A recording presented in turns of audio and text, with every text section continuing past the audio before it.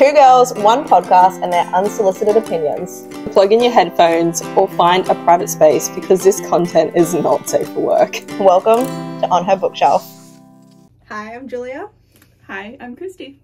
Welcome back to On Her Bookshelf. Today we are deep diving into the world of Entangled by Rebecca Quinn. So this is book 2 in the Bristlebrook series. But before we get started, if you haven't read the first book, which is Ensnared, head on over to episode 6. We chat all about it in that one because today's episode with Entangled is going to be deep diving into all the spoilers. Yes, and quick heads up, there are some triggers and content warnings, so please be mindful of that. As we delve into this book, obviously we're going to discuss some topics. I'll put a link in the description. That sounds easy. Yeah. That sounds easy. Just check your trigger warnings. So, what did you rate it? Ooh, love starting with this. 5 stars. Obviously, 5 stars. You? Same? Oh, if I could rate higher, I would. I feel like that's a silly question, of course, for 5 star for you. I feel like Becky Quinn very quickly became one of your new favourite authors. Literally, she's in my top 3. She knows this. She's on a pedestal right now. She's never coming down, okay? She could do no wrong unless she kills all the brutes, then I'm just like rioting. Oh, okay, look. Slight thing before we like deep dive into this. Obviously, because we do follow Rebecca Quinn on Instagram, she puts up all these stories and posts about the brutes, and one of them had bow and then like a skull and crossbones, and I thought that I was like spoiling myself that he was gonna die at the end of this. I'm very thankful all the brutes are still alive. I know, I was traumatized because I saw this before I was even like halfway through the book and I was like, what is gonna Becky, happen? how could you? I was gaslighting myself at this stage. Yeah, okay, fair. But what did you rate it for spice? Oh, are we doing like spicy peppers? Is it a 5 out of 5 kind of? You tell me. You know like, what? Is it a hot tamale or is it like a fucking ghost pepper? 5 out of 5 for spice. Like, yeah, hands down, amazing. I thought she nailed it in book 1. I was like, how will ever she up the ante? But of course she knows how to up the ante. Of course. Brilliant. Absolutely brilliant. The spice was just something else. And something I do like about smart authors is especially when each scene is different from the last. Like, nothing feels repetitive. I agree with that. Let me just say, from someone who listened to the audiobook, oh boy. I'm not gonna lie, I only have Audible so that I could listen to Becky Quinn's books.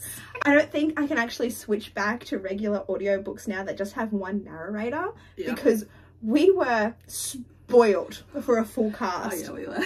So I have since deleted Audible, but only after I used my remaining credit to get Entangled. Because there are some scenes that I need to listen to. 2 words, bubble bath. Yes. We'll get into that soon. No, you just need to read the book if you want to know more. So good. No context, just bubble bath. Where do we even begin? Let's actually get into the book. Okay, Where do we begin? How about a recap? Yeah, let's How did book 1 end? So we know that Eden has been taken by Sam. Lucky's been shot. Jake's missing. Literally, Bristlebrook is in chaos. Rebecca Quinn, Becky, my girl, this woman is an absolute master of bringing us to the edge and then hitting us with a wave of emotions, because the cliffhanger that she left us on in book 1, that wasn't fair. That was not fair. Becky, please. She's definitely a sadist. Hands down. So, Entangled. We pick up in Eden's point of view. Let me tell you, it is a roller coaster of emotions, okay? She's hurt. She's being dragged along by Sam. She's numb after days of traveling. She has no clue what awaits her. The emotional depth and raw intensity of this moment, this scene, had me weeping. Like, the first time I read this, tears in my eyes. Mm-hmm. At this point, we don't know who's alive, who's dead. Anxiety. That's all I have to say, anxiety. Like, it seriously just seemed so dire when we started this book. And like the twists just keep on coming. So Sam drags her back to the camp of chaos. We are now like meeting new characters like Mateo and Alistair. We have learnt that half of the camp actually follows Sam and half follows Alistair, which is already an interesting dynamic to quite a volatile situation. A lot of these men are hurt. They are nursing wounds, like some guy's lost an arm. It's really wild. But these are the men that are the remaining survivors from the attack on Bristlebrook. Alistair's all burnt up. It's questionable if he's actually going to live or die at this stage. Mateo is obviously head over heels in love with them, which I thought was a nice little addition there. Yeah, like what's gonna happen there? We're here for a bit like a bit of like the MM romances. Yeah. We also meet Aaron and Akira. Important, remember this. Surprise, surprise, we also learned that Sam and his followers are... they think women should only be under men's control. They want to go back to the old times when women would serve men, be at their feet, at their beck and call, you know? And Sam makes this happen at Cyanide. He is confining these women. It's a terrifying reality just to even think that. Just basically Sam is a piece of shit. That's a really easy way to sum it up. We hate him. This is also when, heartbreaking, Eden is told that her brutes are dead. When she broke, so did I. I felt for her. I really felt for her. I laid down in the dirt, fetal position, like cried with this girl. I sobbed. I felt everything. But this is also when we meet Madison and we get the most heartfelt moment. This is also when I already knew I would love her. Like I would love this character. Madison holds Eden's hand while they're getting beaten. These women are getting beaten for simply not being quiet. These women are survivors. They're literally trauma bonding right now. So, like book 1, book 2 is also told from multiple point of views. And I adored Rebecca Quinn for this for book 1. Normally when there's like a story being told with multiple perspectives, it can sometimes be a little bit hard to follow and it feels like the story can jump around. Yeah. Not the case at all. Entangled is still told from 6 different perspectives, so Eden and her 5 brutes, and honestly it enhances the story. And Rebecca Quinn is an absolute... she's been a master in being able to just really pinpoint each character's individual voice. Yeah. And like I said, it just enhances the story tenfold. So we actually at this stage flick back to the boys. We've got Jasper, Jake and Dom. They're the ones that have been tasked with the rescue mission and have been basically tracking whatever traces of Sam and Eden that they can follow. At this stage, like, they're each dealing with their own inner conflicts, guilt, and obviously they are desperate to bring Eden home. We also learned that Lucky's alive and Dr. Bo. I can't. Dr. Beaumont. So, it's also around this scene as well that Jake finds out that Eden actually broke the deal that she had with the brutes. Yeah. So he ends up flicking back into his, I guess, grumpy headspace that Eden doesn't want him anymore. Like she's left him, like she's broken out of the deal just so that she can go be with like Bo and Lucky. And like my heart hurts for him because this guy doesn't realize how much Eden like loves him. And I very, very quickly became a Jake girl throughout this book. I loved him in book 1, but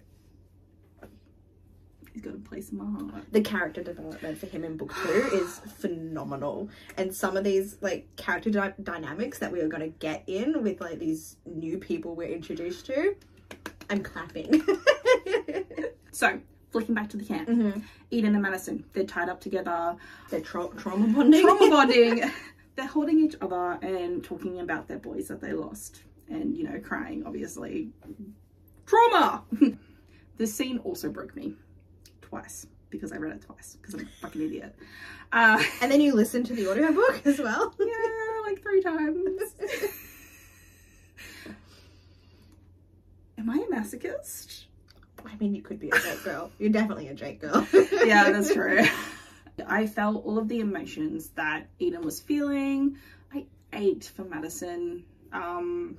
That's right, because she's mourning Tommy. Yeah, we find out she lost her person and that Alistair killed him.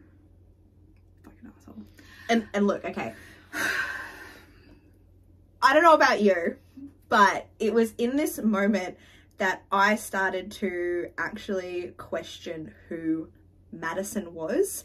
I was a little bit suspicious hearing her description, as she's like described with red hair, and then she mentioned that her boyfriend was Tommy, and I'm like, oh, these are all really familiar things, but I don't remember a Madison from book 1. And I swear, like, I was being gaslit by Becky, because I was just like, I'm not crazy, right? I haven't forgotten like a key character's name, because I distinctly remember there being arguments between Dom and Bo and some redheaded chick that ran off with a Thomas, but I'm like, Madison? Who's Madison? That's not her name. And I'm like, and it wouldn't be like, Becky wouldn't just forget a character's name either. I was a little bit confused, but I'm like, there's more to this. There is more to this. And I'm like, just keep reading. Don't try and go back to book 1 and like scroll through my Kindle trying to search out this girl's name, because I couldn't remember at this stage. But all I knew is that it wasn't Madison, but this character sounds like whoever the hell Dom and Bo like had a falling out over. But also, in this moment, we get a beautiful line from Madison where her and Eden are bonding and they go, what do you want to talk about?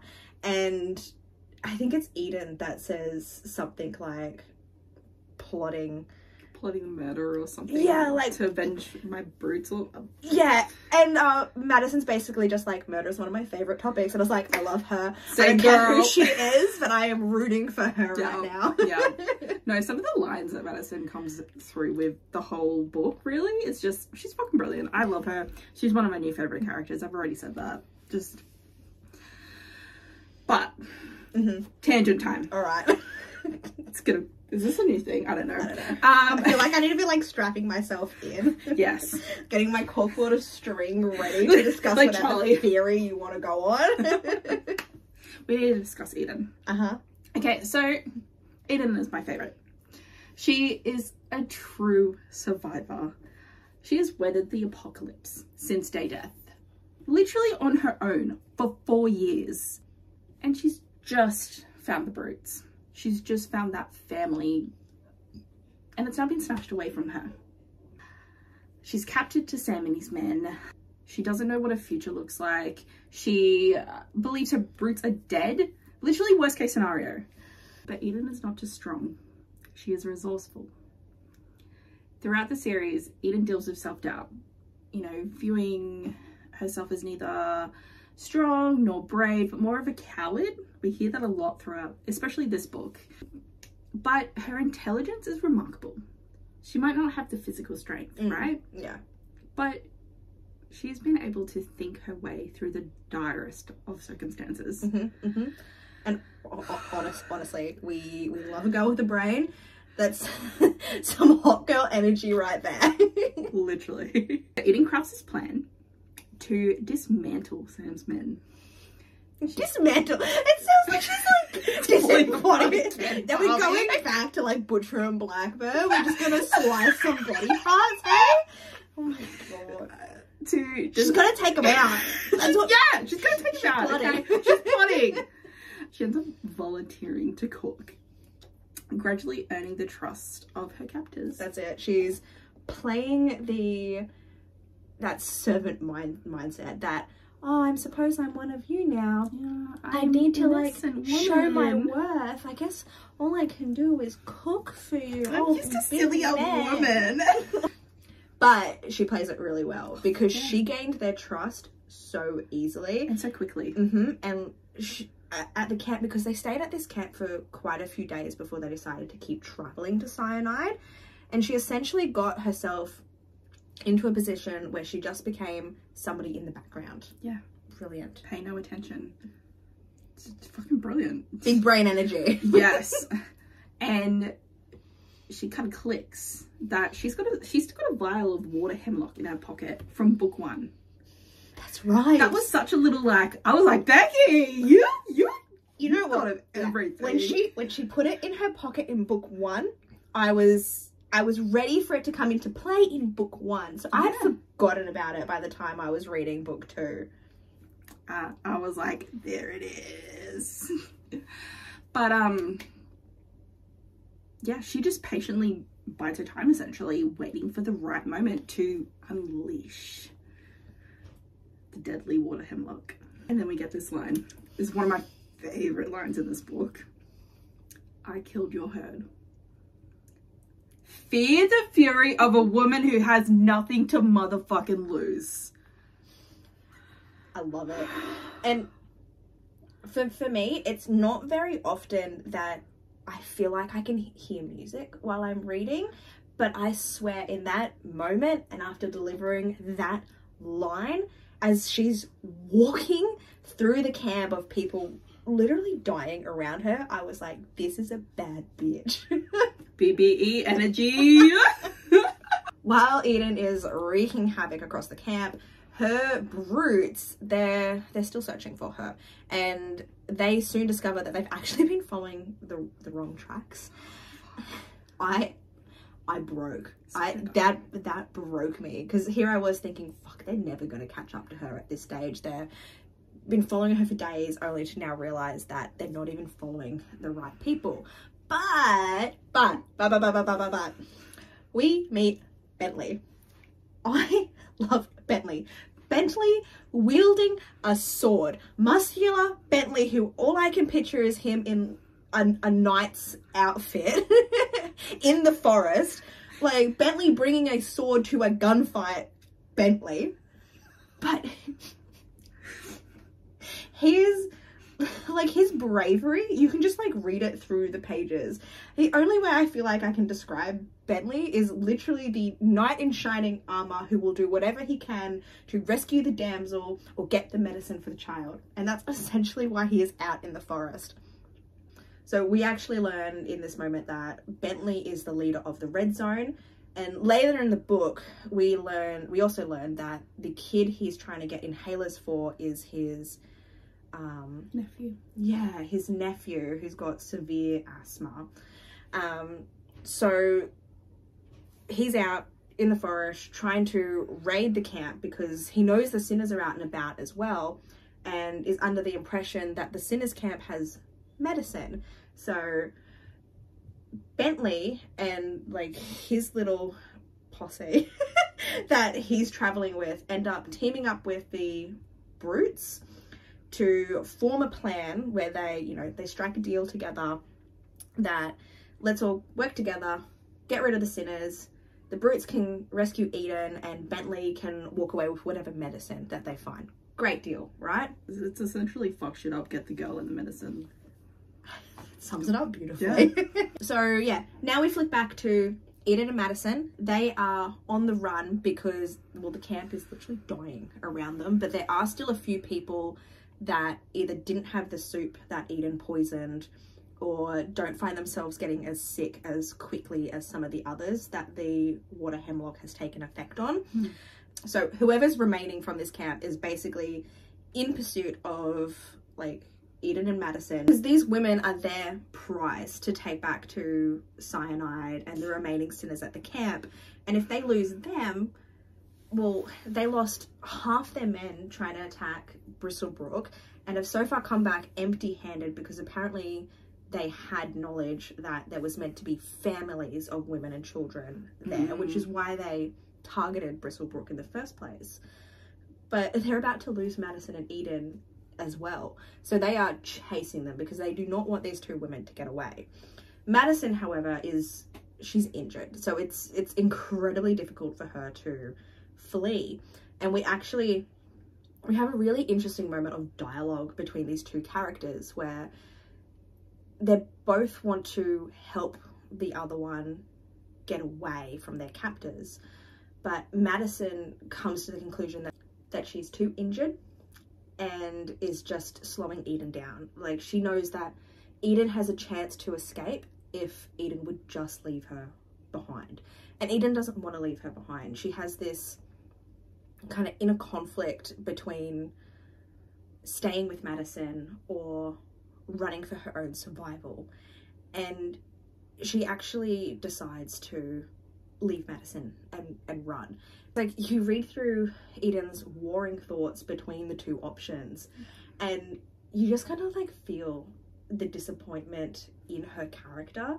Like, as a reader, I was actually disappointed in Eden's choice, but I feel like it's also going to, like, at this stage, highlight a lot of the character growth that Eden's going to go on through this book. Yeah. Because she does have quite a few moments later on where she's trying to overcome this, what's the word that I'm looking for? Like cowardice. That's how she views herself. Yeah, that's exactly it. You know, even though Eden has taken a few steps away from Madison, it's looking like she is going to leave her there. We then get this line where it's beautiful. And Eden says, "It is better to die with a friend than to live 1,000 lives alone."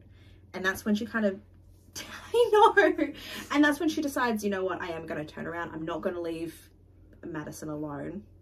And then we get these lines. A chorus of feminine voices roar back. A storm of Valkyries. And Madison laughs.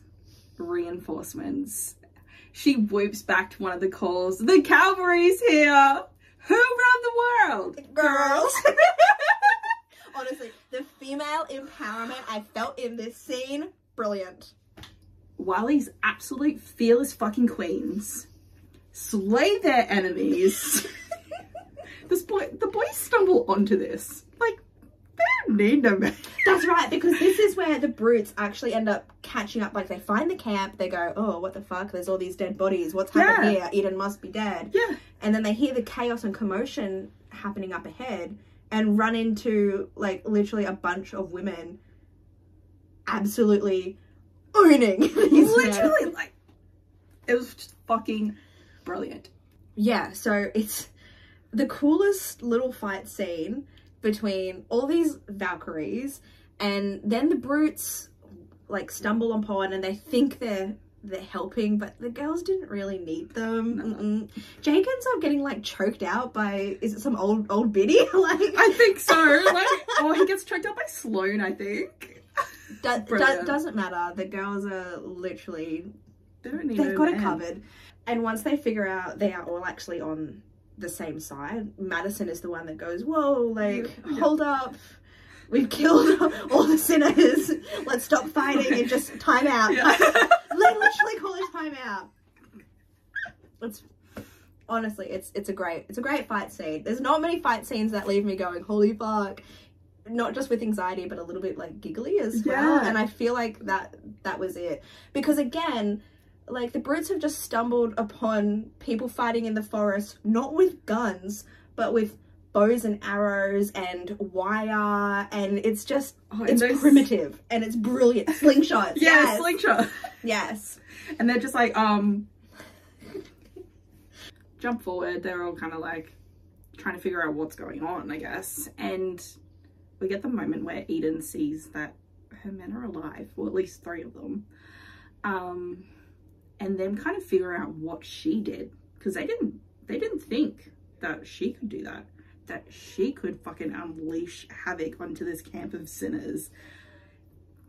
Remember how she freaked out in book 1 over just killing a guy? Just killing a guy, rough. But she killed a whole camp essentially. Like, and it was 16 people. Yeah.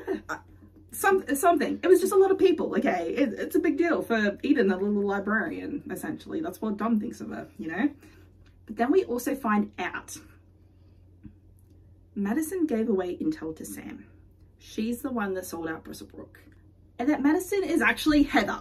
Called it. Heather that broke Dom's heart. Heather. Called it. And you know what? There is also an initial moment where Eden and Madison / Heather are talking in the beginning, and Madison's just like, oh, but what if I tell you something? What if I confess something? Like, you'll still like me? I'm like, she was the one that ratted it out. Yeah, like, she was going to say something. She was the one. And then that's it. And Eden's just like, it doesn't matter. Like, I'll be your friend no matter what. Like, I could never judge you. And I'm like, oh, no. I just didn't see it. I thought that's a bit strange. I had like warning bells, but I didn't think it was Heather. Fucking brilliant, Becky, brilliant. Well done. It was well done. Essentially, after that bombshell of a discovery, Eden goes into a fit of rage. She fucking attacks Heather. I don't Heather blame her. Madison. Yeah, understandable. She thinks, like, literally this woman is the reason why her men could have died. yeah, and that could be dead. She doesn't know about Lucky and Bo at this moment either. Like, she is freaking the fuck out. She is melting down. Obviously, she has gone through a really traumatic experience. And Jasper tries to talk her down from the panic, and she brushes it off. Yeah. It's just like, Jasper is trying to do his, like, psychologist over analysis of what are my 5 steps to bring her out of this panic. And I'm like, okay, it's really cute that you're trying, but this is not what she needs right now. Yeah, room time, bro. But it just felt as if, you know, Jasper's heart was in the right place. He really wanted to bring Eden home, but the last conversation between Eden and Jasper just was left on such like a sour note, because Eden wanted him, but Jasper put in boundaries like, no, you know, our kinks aren't going to line up. We can just be friends. And it really had an impact on the trust that Eden could put into Jasper. Even though Jasper is a psychologist, it just put her in a position where she couldn't talk to him. She couldn't trust him in those vulnerable moments. So from here, Heather actually ends up leading everyone back to their secret Batcave headquarters. And look, the setup is actually really impressive considering they don't have the same level of resources like Bristlebrook, but it is nothing compared to Bristlebrook. They're in a cave. Yeah. There's water dripping from the cave. It's cave. Yeah. These people have been surviving in a cave. And like, no shit to the caves, because obviously Eden survived in a cave for 4 years. Yeah. But we read a whole book where we had the amenities and facilities and life at Bristlebrook. I feel like a very easy flow for the brutes to suggest, well, you guys can't stay here anymore. We did absolutely nothing to cover our tracks from where the fight was back to this cave. This place is compromised. People from like Cyanide, the sinners, they're going to come looking for revenge because that's the type of people that you are. And there was hundreds of women and children in this area. They were like, you're a target, and now they know where you are. Yeah. So they offer to let all these civilians follow them back to Bristlebrook. And I had some concerns about how this dynamic was going to work. I got very comfortable with it just being Eden and her brutes. I didn't know how, you know, the essentially new polyamorous relationship was going to work. Yeah. I didn't know how it was going to continue, because even now there was already some conflicts forming amongst her and the guys. And I don't know, I just had a lot of questions towards the world building and how this was going to play out, especially even just with sleeping situations at the house. Yeah, like, I thought that too. I feel like Bristlebrook's a little bit on like more of the mansion side of things, but I'm like, 100 people. 100 people. I'm like, where the fuck are they all sleeping? And then I was like, is all these women, are they gonna start getting in the way and trying to go after all these new men? Because girl, they are hot. Yeah, you can't blame them. I wouldn't blame them. Essentially, on the way back to Bristlebrook, it's really hard to say, okay? Dom and Eden are, they're major fucking goofballs. They're idiots. They both struggle to kind of admit their feelings, and they opt to just remain friends. I hated that. I was like, you guys both want each other. Just fucking get your bang on, man. But then we also get the cutest fucking shit with Jakey Poo. I'm gonna read this. You're a sucker for Jake. I am. I'm a sucker for him, because some of the things that come out of his mouth in this book, I'm just... All right, give us the quote. Give us the quote. The quote is, Do I say it like him? No. Okay, look, it's one thing for you to start imitating Bo. Maybe we leave the accents just there. You want to hide away from every piece of shit out there instead of fighting. Then I'll build you a damn fortress. You need a monster to protect you from the monsters. Then I'll do the dirty work. My hands are already filthy with it. But if you want to learn how to rip out their throats yourself, sugar, then I'll show you how to fucking buy it. Oh, we also find out that Eden didn't click that Lucky and Jasper have been pining over each other for years. Oh, how did she not pick up on that? I know, right? But she's essentially just like, I'll back off, Lucky. You go get your man. Stop being a fucking idiot. And I'm like, honey, why choose? This is a why choose. Why are you choosing? Honestly. Look, I hate a miscommunication trope, but I also feel like it wasn't heavy with it. I felt like it was just natural for the characters to have these conflicts as they're trying to navigate a new relationship with five, six people. Yeah, it's fair enough, I guess. There was going to be, I guess, some ups and downs, especially amongst people that don't always share. Yeah. Yeah. True. Yeah. I get it. So yeah, Bristlebrook. Oh, now who can't see it? So yes, Bristlebrook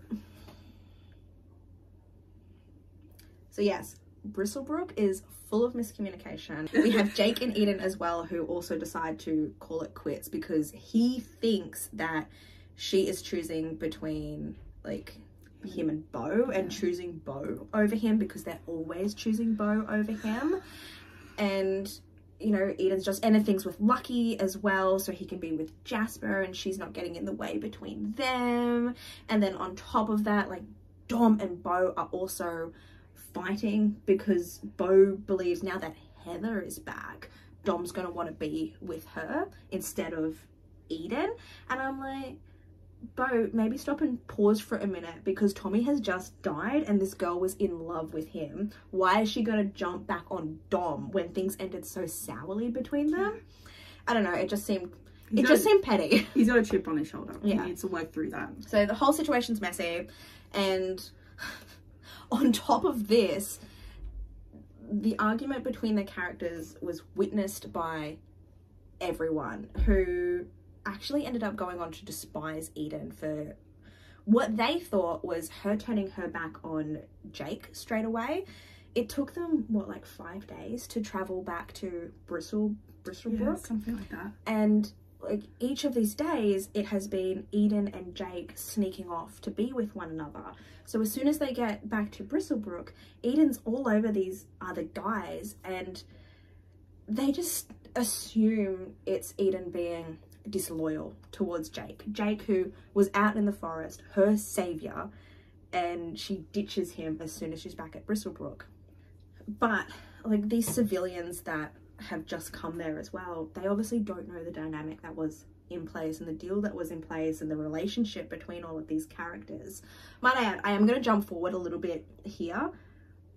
When the relationship between Eden and the Brutes is explained, they're just like so accepting of it. Yeah. They go, oh, so she's just with all of them? Oh, this was agreed to it? And they go, Jake, you're the one being the asshole. I loved it. I loved how quickly it went from Eden's a bitch to, oh fuck, we're the ones who are being dicks to her. Yeah. I loved it. Becky, well done. Brilliant. Flick it back. Yeah, sorry, I jumped just fine. a little bit. It's so fine. We get our Mr. Dr. Bo. Dr. Beaumont.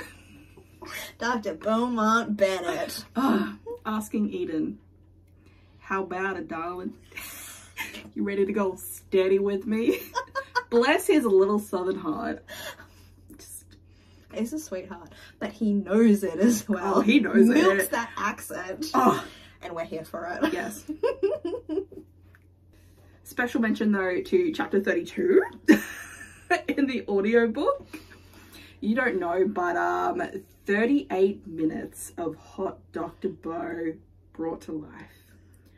Rebecca Quinn is out here unlocking all of the kinks.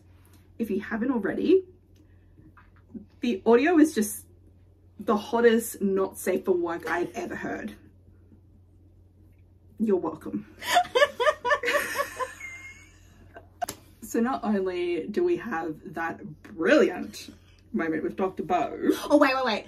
There's something that you are missing from the Dr. Bo scene that I was like, for.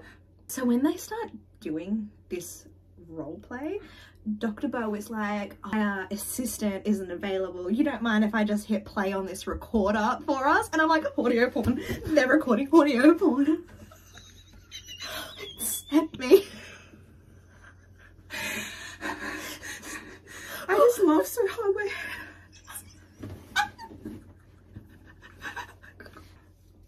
But yes, I agree. I hands down agree. There are so many parts of that scene that sent me. Becky. I don't even know how to go on from that, but we also get Jasper confessing his love to Lucian, and I wanted to cry. Like, I don't know how to say that after that moment, so just have that. That's right. But Lucky, like, comes and confronts Eden and is just like, how can you think it's possible for you to love multiple people just the same amount, but that I can't do the same? We're crazy complex people, Eden. Not everyone can be everything for something. But I'm like, it's such a true point though. Lucky is literally calling Eden a hypocrite in this moment. Yeah. Because how is it okay for Eden to go on to love 5 guys, but Lucky can't love her and Jasper? Yeah. It's... So why choose? Why choose? And then we get the good old Smutapalooza. Oh yeah. You were literally banging on about these chapters. I'm like, have you got to chapter 44 yet? Have you got to chapter 44? Tell me when you get to chapter 44. Where are you up to? When you get to chapter 44, just brace yourself. You're not going to want to put it down. Literally, chapter 44 to 48. It's a binge read. Becky delves into the darker, more tantalizing aspects of BDSM kink. Let me tell you, these chapters were fucking hot. But the audio? Oh my god. I died. I went to heaven. And then God turned me away because he read my book history. I would not be allowed into heaven after this. Like, I have never read something so fucking hot. I learned things, like, so many kinks unlocked. Thank you, Becky. Thank you. Yeah. I am You're blushing. You're blushing right now thinking about it. Red. That's it. Because we finally get Lucky and Eden bumping fronts. And do you remember that line? What's he say? I have to shove down hard on the voice insisting that anal annihilation is romantic. Some of the things that he thinks and says, that's why Lucky is my favorite. I'm sorry, but Lucky is my favorite. Okay. But I have to point out as well, these chapters happen in the forest. They're just in the forest. Just fucking. The party is like, not only like a couple, like 100 meters or whatever away. Just fucking going at it. So of course, Jasper strolls on by. And that's where we get this one fucking line that sent me. You haven't tended to her, Lucian. Excuse me, Becky, I had heart palpitations. And you think that's all Becky's got? Nope. Bo and his southern ass fucking strolls into. And look, might I add, the book 2 still has the survival tips at the start of each chapter. Yeah. And we actually get this brilliant one, which is survival tip number 263. 2 is company, 3 is a crowd, 4 is a party. And you just know that this chapter is gonna be hot. It's gonna fucking slap. Now after this scene, you're probably thinking that's it. We can't take any more. It's been fuckfest already. But Becky loves to push us past our limits. But it's okay because she taught us traffic lights. Eden then goes to Jake after getting dicked down in Dallas.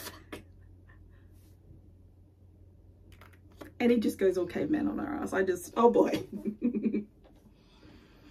I love this man. I just love him. I think you're a little bit of a sucker for a primal too. Yeah. Because, yeah, he chases her through the woods. Say less. So, look, at this point, the only one left to fuck, I think, is Dom. Yeah. And Becky likes to tease us. Yeah. So, Eden actually has this moment where she goes back to the party. She's so drunk and she bumps into Dom, thinking like she's gonna have this big old heart-to-heart with him, like, I've got things to tell you. And you just know that drunk Eden is ready to confess that she was the one that actually freed Alistair and Mateo. And Dom's like, come on, you're drunk, let's get you some water, let me carry you to bed. We're getting perspectives from Dom's inner thoughts as well, and he wants her. It's so obvious that he wants her. He wants that happily ever after. He wants that to happen with Beau and with Eden. He wants it to work out and, like, you know, she be the one for the two of them. And then we get hit with fucking whiplash because Beau walks out of the bedroom covered in blood. The room is full of blood. You think, holy fuck, who has been murdered? Turns out it's just been pig's blood that has been thrown around the entire room. And what we learn is that Akira is actually missing. At this stage, whoever's not wasted, because right now I think Lucky and Eden are vomiting their guts up, sharing like the same toilet bowl. Yeah. And everyone's kind of putting two and two together that Akira was in love with one of the men that Eden killed originally with like the bowl of soup and water hemlock, and clearly wants revenge on Eden. And Akira being missing probably means that she's gone back to Cyanide, gone back to the Sinners. She has all this intel on Bristlebrook. She was even a part of the team with Jake and Casey that ended up going and moving all the cameras around, so she knows their locations again as well. They've been compromised. It's a huge fuck up. And I don't know why it took so long for the brutes to come to this conclusion, but they are army rangers. Why not sneak into Cyanide? Fuck them up from the inside. This is what they're good at. This is what they were trained to do. So they assemble a team and head to Cyanide. Flash forward, they end up in Cyanide. They meet up with Red Zone and Eden and Dom have a moment. Finally! And we get this line from Dom. He got rules. Okay! Rules 1 through 5. Don't touch me unless I tell you to. Address me as sir. Stay where I put you. Don't speak unless you're moaning my fucking name. Answering a question or say for now. And when I ask for a hole to use, you better present one to me fast. All I can say is deceased. Yes, sir. But look, long plan short, they end up splitting into 3 teams to distract, defend, and infiltrate the Sinners' HQ. Eden, Dom, and Madison end up on Team Infiltrate, sneaking through like underground tunnels underneath the city. No surprise they run into trouble. And this time Eden doesn't back down from a fight. She ends up saving Madison. She was brave. This character development, chef's kiss, Becky. That's it. Like, we've come full circle. She's no longer running away. She is here to defend her girl. Amazing. We loved it. And look, while this is happening as well, Lucky and Jasper on Team Distract have been tasked to set off explosions that mimic drone strikes. And already this feels like a bad idea because I've just said Lucky and explosions in the same sentence. So Lucky thinks his team needs to bond, and no better way to do this is to do a classic hazing. Give the new guy the responsibility to hold the danger pack. And this guy is shitting himself. And of course, despite Jasper's warnings, it ends up going terribly wrong. And I quote probably one of my favorite lines well delivered in this book. It's Lucky saying, huh, the danger pack is on fire. So instead of controlled explosions, we actually get lucky on the comms telling everyone to run like their life depends on it. This whole scene had me on the edge of my seat. Things are going terribly wrong. The plan is out the window. We are running out of pages. It's the worst. And then we flick back to Team Infiltrate, being addressed by Alistair on the comms. Like, come up, drop your weapons, or your friends pay. Lucky, Jasper, Bo, and the rest of the team have been captured. The scene just, holy fuck. And look, this is where I started to begin to question, like, how quickly they lost control. Like, 1 minute everything seems to be going well, and yes, like, the explosions didn't go as planned, but that was really quick for them to get captured. And, like, you know, how did Alice's men just seem to be in the right spot at the right time? Yeah, I was a bit sus as well. Yeah. So essentially, Alistair's healed. He's taken over Sam's team. He's the new leader. And Aaron sold them fucking out, the little piece of shit. And they end up hanging Sam and his cultists in front of everyone. Yeah, that's it. Fucking brutal. It was a big display of the power shift. It was like, Sam, all of his minions, they're dead. Yeah. So this is kind of where Eden and Alistair kind of have their little mind game. This was brilliant. Yeah, he only wants to talk to her. She's switched on. Really, he just wants to talk to her because she set him free. They know things. Yeah. And it's exposed to the rest of the team that she set Alistair and Mateo free. Her betrayal is aired, essentially. Madison is seething. Dom is in denial. Like, she would never do that to us. Like, it hurts so much. But then it's like everything that Eden was saying, it just cements the fact that she kept this secret from them. And yeah, she went behind all of their backs against everyone's better nature to keep these people captive. She was the one that ended up freeing him. And she freed him. She freed Alistair and Mateo under the assumption that Alistair was essentially a better devil than what Sam was. And in freeing Alistair, it would be the best chance that, I think it's like 137 women captive at the Sinners headquarters in Cyanide had at a better life, at survival, at getting free. Yeah. So that's what Eden believed Alistair's goal was.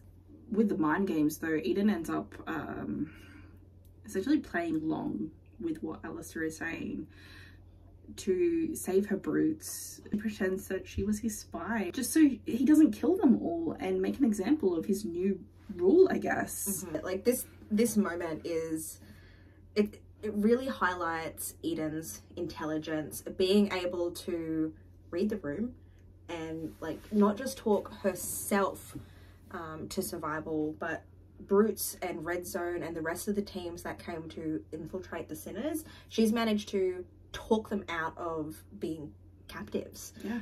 They're able to get safe passage out of the situation, return to Bristlebrook, return to Red Zone, and you're just like, okay, everything seems to be working, but no, that can't be it's it. not that easy. That seems too easy, right? There's got to be a pin to drop, and Alistair is complex, and you know, like I said before, he agrees that, you know, Sam's ways were barbaric.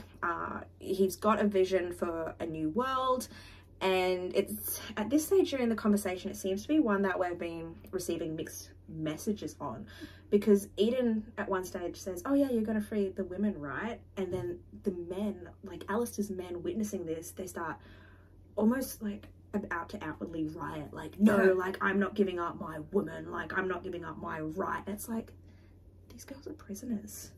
It's a really, really tricky situation, and especially with a shift in leadership as well. Like, it's volatile right now. Clearly the timing of their rescue mission is very much wrong place, wrong time. So Alistair ends up coming to an agreement with Eden. He will let them go back to Bristlebrook, like let them have their safe passage, if he can take 2 hostages and keep them under his rule. Obviously Eden offers herself. Jasper has a moment where he tries to offer himself. The men riot, like her Bristlebrook men riot. You get this like thought of hers, I've never felt so loved before or so undeserving. That's it, like she has just outwardly betrayed their trust and still they're ready to sacrifice themselves for her. And fight for her, it's just... But no, it's not that simple. Alistair is calculating, and something that we didn't really openly talk about from the beginning, but we actually learn back in some of the first scenes of the camp that Alistair has eyes for Madison. You know, Alistair's like, nope, I don't want you, Eden. I want your leaders. I'm gonna keep Madison and Bentley as a sign of good faith. And he essentially also asks for a tax as well. Like every month he's gonna come and either claim like food or something. It hasn't really gone into great depth just that yet, because of course this book ends on yet another cliffhanger. Becky, I trusted you to, I don't know, give us something. And now I am eagerly awaiting book 3 to find out what happens next, because I'm just in anxiety. Yeah, what she said. They're not in a safe situation. Like, this book just ends with conversation over, I'm taking these people with me, you guys owe me tax, the end. Yeah. We don't know if they get back to Bristlebrook. We don't know what's going to happen to Madison and Bentley, 2 of my favourite characters. Like, So, yeah. Thoughts on what do you think is going to happen in book 3? Anxiety, and more anxiety. Anxiety, stress, maybe some more hot sex scenes. Definitely. Haven't been delivered. Definitely.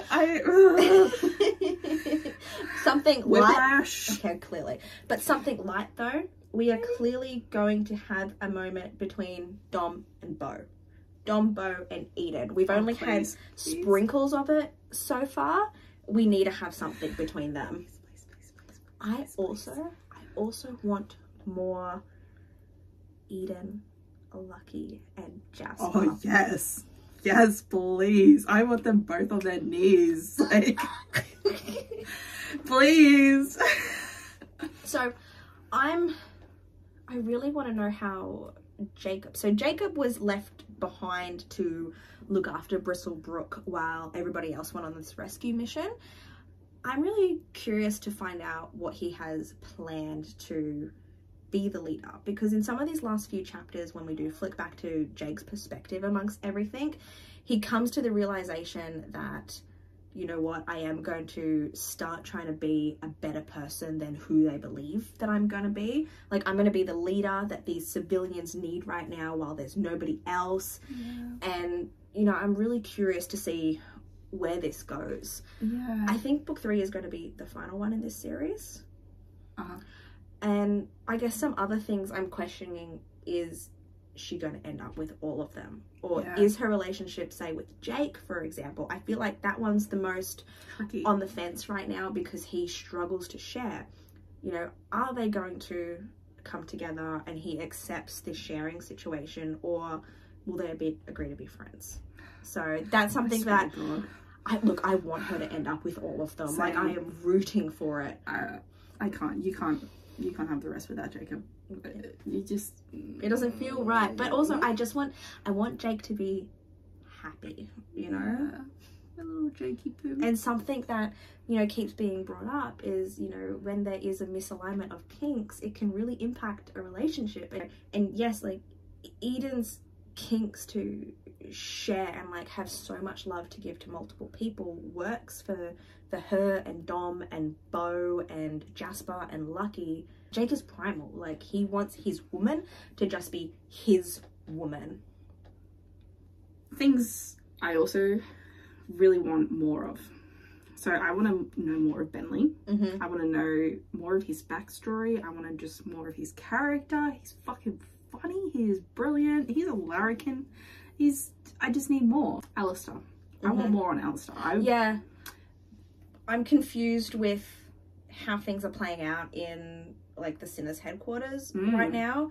I'm really curious to see if he either just becomes Sam with the shift in power. You know, is the power going to go to his head?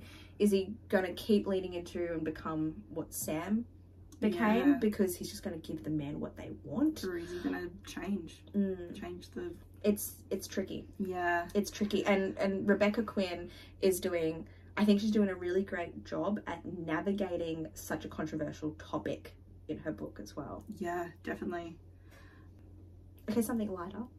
I want more Ethel and Ida. Yeah. We didn't talk about them a lot I don't think we really did talk about them at all, but I'm obsessed with these two characters. They're essentially two older ladies. Are they in love or are they just friends? I don't know. You know what? It doesn't Support matter. no matter what. Ethel and Ida, Brilliant. They're so funny. Yeah. Same with Casey. Yes. Casey ends up being someone described to Jake as like a little sister figure, and I love the dynamic between her and Jake.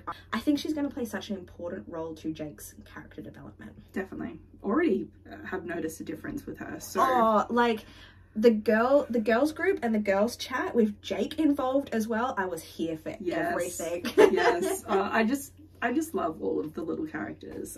That's it. And I want more. It's something that Becky has done so well, is the individual character voices and literally feeling each individual character as who they are. I didn't feel like there was any personalities that overlapped at all. I didn't get confused when I was, you know, reading different lines and going, oh, who's saying this again? Becky's done a brilliant job in developing her characters and giving each of them individual voices. I will scream that from the hilltops. Yeah, no, hands down, I will do the same. 5 out of 5 stars. Highly recommend this book. We've been obsessed with the series since the beginning. Honestly, super excited to find out where the story is going to go in the third one. And the audiobook having a full cast of characters as well. Hands down, Rebecca Quinn is writing poetry at this stage. It's just sex for my ears, honestly. I just want to say like a heartfelt thank you to Becky. Thank you for sharing your brilliance with the world. Just thank you. But please don't kill my brutes. Yeah, we trust you with our hearts right now, and book 3 needs to have some kind of happily ever after. Yeah. No more cliffhangers. Don't leave it open. There will be a riot. Wrap it up Pitchforks nicely. and everything. We're ready. But always happy reading, and we'll see you next week. Bye. Bye.